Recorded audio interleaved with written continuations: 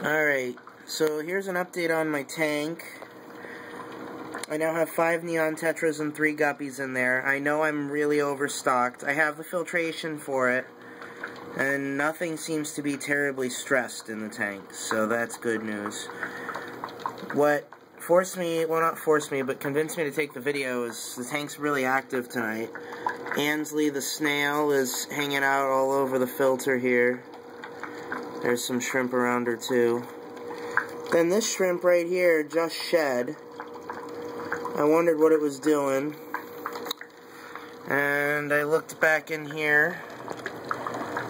And there's an exoskeleton with another shrimp eating it right there.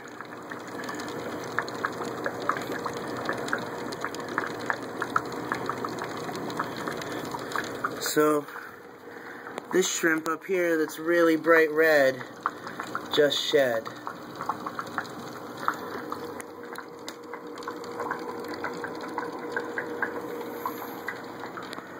But here's the rest of the tank.